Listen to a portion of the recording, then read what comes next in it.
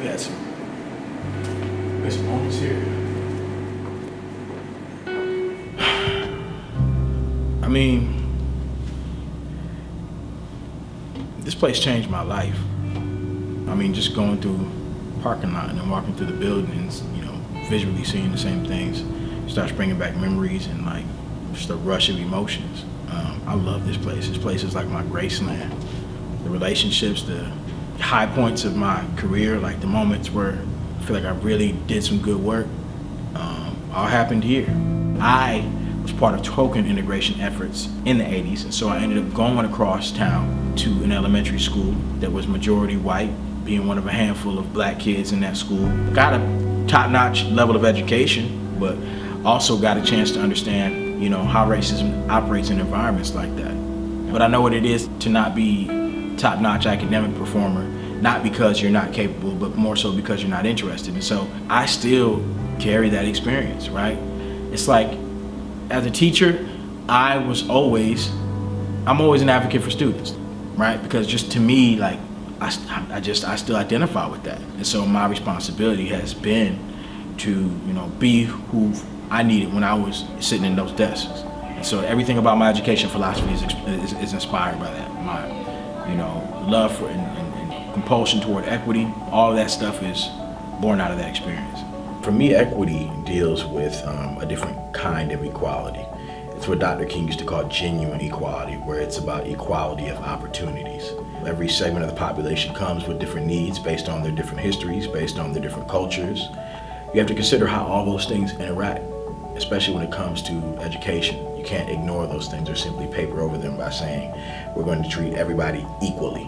Because if you treat unequally situated people equally, you'll have unequals. We noticed that race is a pernicious and stubborn sort of issue in North Carolina public schools, and that whatever you're talking about, whether you're talking about cohort graduation rates, whether you're talking about EOG, EOC scores, whether you're talking about suspension data, across the board, race continues to show up in a significant way. That, you know, students of color lag behind their white peers in just about every category. I'm to the point now where I kind of believe that, you know, if we're going to make any sort of substantial change in society, it's going to have to begin with us. Our vision, right, our mission, I guess, is we work to combat the stereotypes that exist within popular media and popular culture, primarily for students who are Hispanic, Latino, Black. Understanding if you're watching a movie or understanding if you're watching a TV show or commercial, what are the messages that you're being taught about yourself? Like my team here, my group of students here, we try to affirm the culture, the identities of the students who are here. And helping them to produce whatever their outlet is, that's the goal, is to have them actually creating those things and being the creators of their own stories versus accepting someone else's narrative. James was kind of the person who helped push me to be better every day and not give up on anything, or on myself or them. So I literally just walked over to his classroom and I started crying. And I sat there in that classroom and I said, I don't know what I'm doing. I'm still a teacher, that's who I am.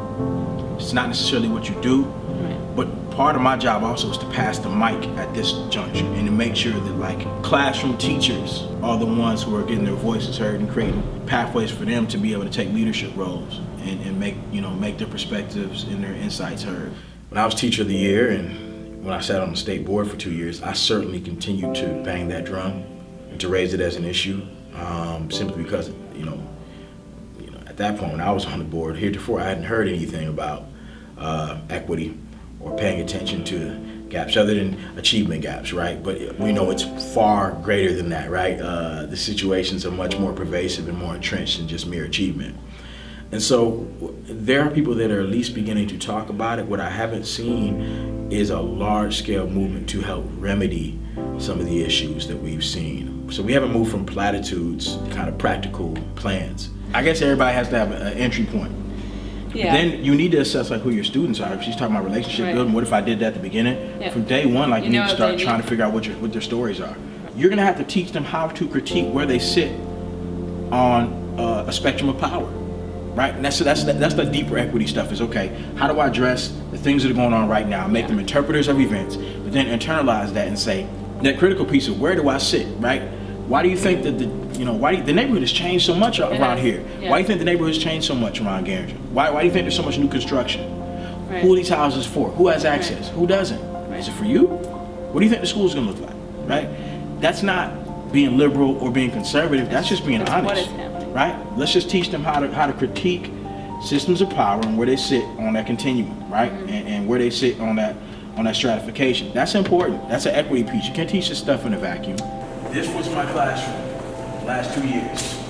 Right? This was the classroom I was teaching in when I was teacher here. But here's the thing. When I first got this classroom, there was no wall between this right here. So literally, I had a classroom with 3 walls.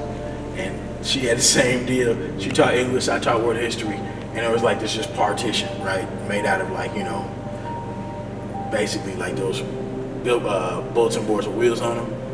And we just had to find a way to make it work. I laugh at that now. It's like, nobody knows how to adapt to change better than teachers, right? You just gotta find a way to get it done.